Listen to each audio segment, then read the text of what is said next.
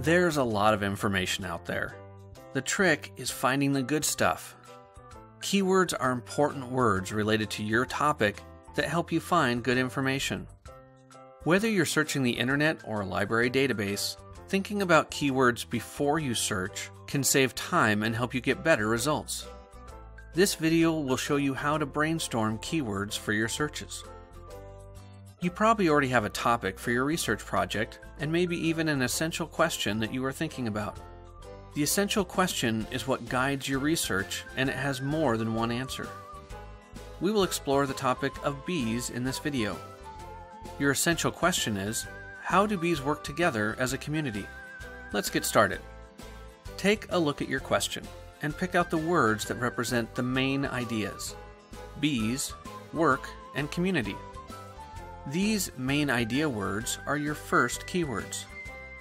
Be sure to write down and keep a list of your keywords which you can add to as you work.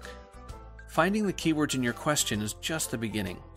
Let's look at a few ways to brainstorm more keywords. First, consider synonyms or words that relate to your main idea words. For bees, we could add honeybees, pollinators, and mason bees.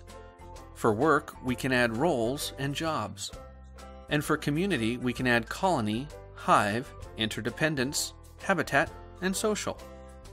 Next, brainstorm different forms and spellings of your main idea words. For example, different forms of work would be worker and working, while different forms of pollinators would be pollination and pollen. An example of different spellings for honeybees could be as a single word or as a hyphenated word. Here's an example of how using keyword variations can change the results of your search.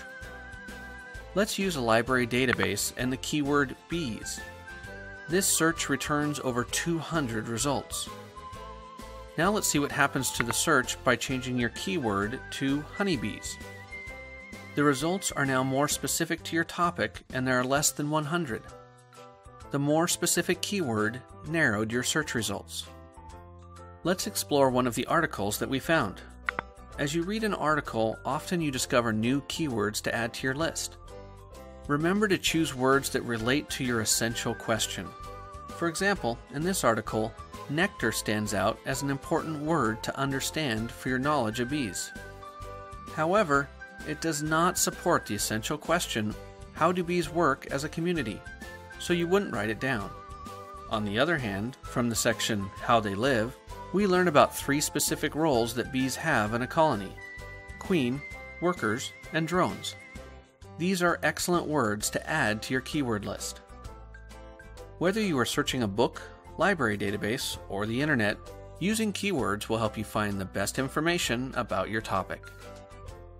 For specific examples and for more information about this topic and the entire research process, explore OSLIS.